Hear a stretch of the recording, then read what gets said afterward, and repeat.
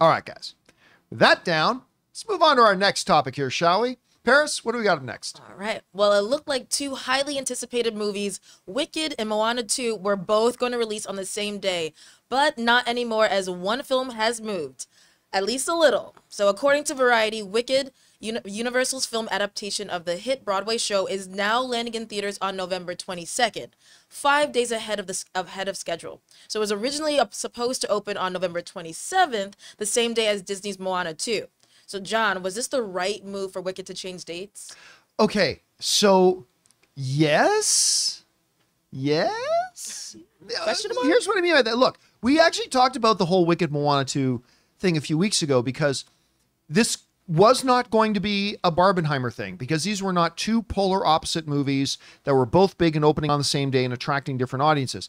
This is Wicked and Moana 2, and they were going to attract the exact same demographic. They're going to attract families, young girls, kids, people who love the Broadway show on one hand, but, you know, again, Moana, a 7-year-old film, was the #1 streaming movie in America last year, even though it was 7 years old. I mean, them going head to head was a non-starter, right? That was not going to work for either of them. We knew one of them was going to move. So Wicked decides to be the one that moves. But there's two very interesting things here. Number one, it only moved by 5 days.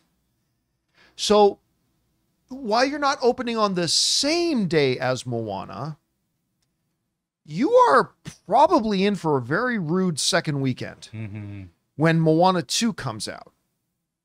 But the second thing is this. They jumped out of the frying pan into the fire.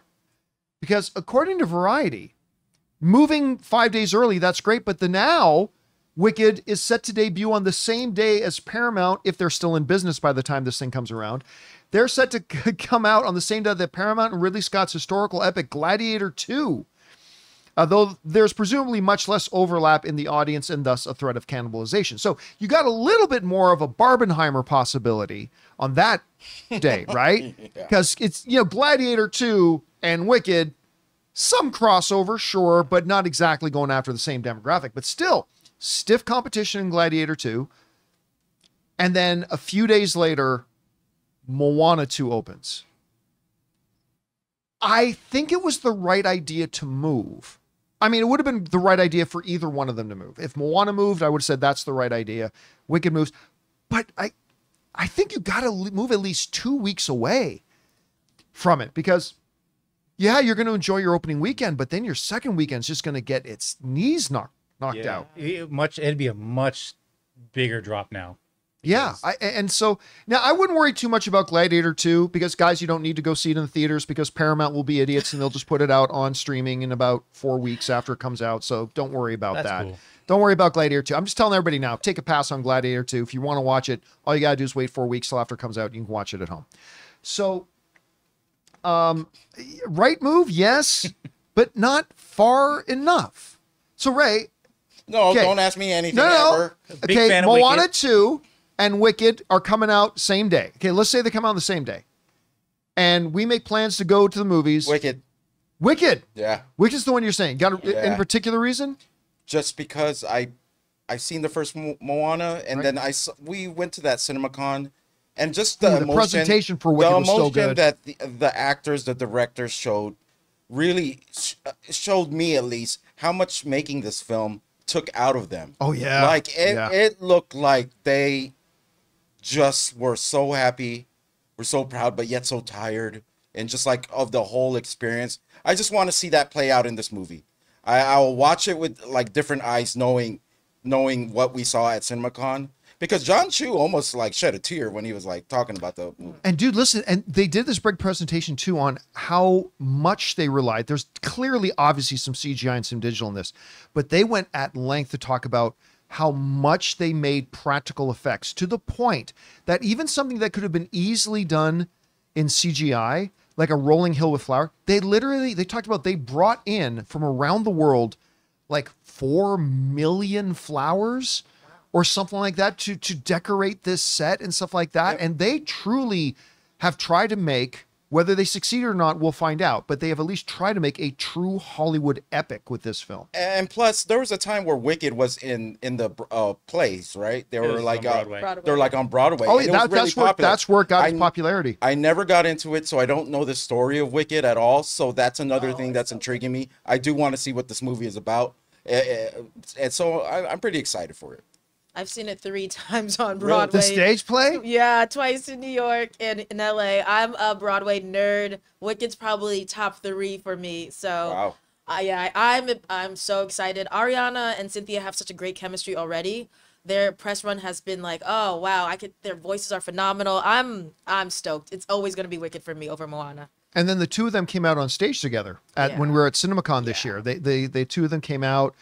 It was really great. But again, do not underestimate Moana. Again, how often do you get a 7-year-old movie that dominated streaming last year? Like more than any other film. Like more than Avatar, more than Wakanda Forever, more than anything, Moana streamed. It is a huge powerhouse right now. I just don't really know that I get the strategy of only moving 5 days. You can't ask me which one I would watch without answering that yourself. Oh, okay. So obviously I want to see both. I do. But if they were still coming out on the same day, dude, there's this line where the sky meets the sea. Yeah, and it calls me. So which is? I wonder which that is. So you would watch Moana. I think I would go to see Moana 2 first. Yeah. But we're in agreement. We're gonna watch both. Oh, we're definitely gonna see it's just both. which one you're gonna watch first? That's I think I would have to lean Moana because I've never seen the stage play. Oh yeah. Right. Yeah. So Anne's seen the stage play. She loves it. Out of curiosity, you said it's top 3. What other ones would be up there in your top 3? It's honestly Lion King #1. Lion Seeing King's that great. on Broadway, it's incredible on Broadway, and then Rent is second. Ooh, Yeah, 2,700,000. I don't know what the number of seconds it is, but 125,000. I can't sing, but I pretend to. minutes. Yeah. Mine is still Les Mis. That's Okay. Les Mis is I think it's Les Mis, then Lion King. And what would be my third? Maybe Maybe Book of Mormon and Lion King. Book of Mormon and Lion King. That's I never did see Book of Mormon. You didn't go see it? No, Anne went a couple times, but I didn't go with her. Yeah, it's Yeah. very good. We want to thank a sponsor of today's episode, BetterHelp. You know, guys, it's one of the most unfortunate human tendencies that we have to try to compare our life to others. And social media plays a big part of that. Comparison is like the thief of joy, and it's easy to envy other people's lives because on the surface, it might look like they have it all together on their Instagram or YouTube, but in reality, they probably don't. Therapy can help you focus on what you want instead of what others have, so you can start living your best life. Give BetterHelp a try. It's entirely online, designed to be convenient, flexible, and suited to your schedule. All you have to do is fill out a brief questionnaire to get matched with a licensed therapist and switch therapists anytime for no additional charge. So get it off your chest with BetterHelp. Visit betterhelp.com/Campea today and get 10% off your first month. That's BetterHelp, HELP.com/Campea. All right, guys, question is for you. What do you think about this? I mean, it's no surprise that one of Wicked or Moana were going to move. They were never going to open on the same day. But are you surprised that it only moved 5 days? Right move, wrong move? Maybe you still think, even though I doubt it, that we could get like a Barbenheimer effect here. Whatever you guys think, jump down to the comment section below and let us know your thoughts. Hey guys, thanks so much for watching this video. Make sure you like the video, leave a comment, and subscribe to our channel. And don't forget, we have a daily podcast called the John Campea Show podcast, available on Apple Podcasts, Spotify, or your favorite podcasting app of choice. Go and subscribe to it today so it'll be there when you need it.